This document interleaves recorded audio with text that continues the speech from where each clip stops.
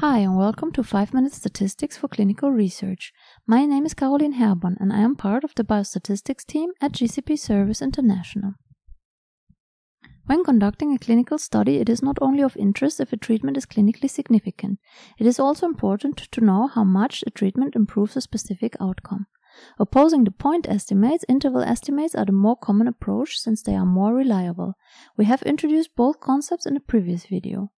Confidence intervals are one of the most used interval estimators. In today's video, we want to explain what these are, what they are used for, and how they can be interpreted. Investigators in clinical trials are interested in whether or not the treatment effect of a new product or device is clinically significant. Frequently, statistical outcomes are leaned on p-values, which in fact are only showing whether the effect is statistically significant or not. The appropriate tool here is actually the confidence interval. It is used to interpret the precision of the estimate. In contrast to statistical tests, confidence intervals also estimate in which interval the estimate ranges. They can be calculated for all parameters that are estimated from data, for example, effect sizes, parameters, or correlation coefficients. It is a range of confidence with a certain predefined error probability, a measure of the precision of an estimate. How is the confidence interval calculated?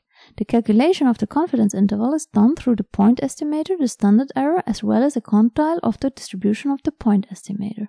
Before a confidence interval is calculated, the confidence level must be determined. It is the proportion of intervals that contain the true population parameter of interest in a set of repeated sampling. It is commonly chosen to be 95%, but also 90 or 99%. What parameters influence the width of a confidence interval?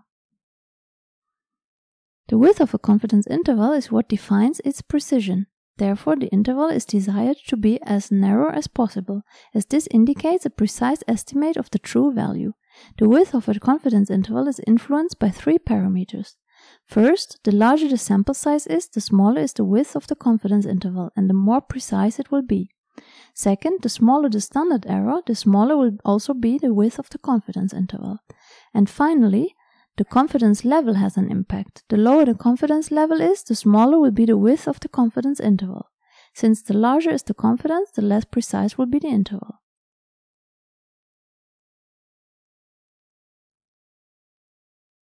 How is the confidence interval interpreted correctly? The confidence interval on the 95% level is the interval that covers an average the true parameter value in 95 of 100 repeated random samples taken from the same population. And even though it is impossible to know whether the calculated interval is containing a true value, it is nevertheless considered to be the best estimate for this purpose. The confidence level is also reflecting the probability of error that the sponsor is willing to take in return, also called alpha, which can simply be calculated by 1 minus the confidence level. In case of the 95% confidence interval, that would mean there is a 5% chance that the outcome is wrong and the real value is not covered by the interval. Confidence limits are usually reported as the estimate X with a lower and upper limit. The level of confidence should always be reported too. Let's look at an example. In a clinical trial, a new medicament is expected to reduce high blood pressure. 2 weeks after treatment start, the new medicament has led to a mean reduction of systolic blood pressure of 10 mm of mercury. The 95% confidence interval ranges from -1 to 21 mm of mercury. So the point estimate shows an advantage for the investigated drug. The interval estimates, in contrast, indicate that the estimated effect lies between -1, which indicates a small advantage for the comparison treatment, and 21, which indicates a major improvement for the investigated treatment. Overall, no final conclusion could be drawn from the interval estimated, since the interval is quite large and therefore not very precise.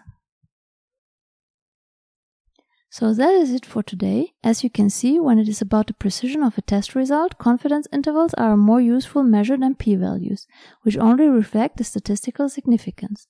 Confidence intervals provide additional information about how large the effect could be, so answering the question how the clinical relevance for the finding is. If there are any additional questions, our team of statisticians is happy to help you out.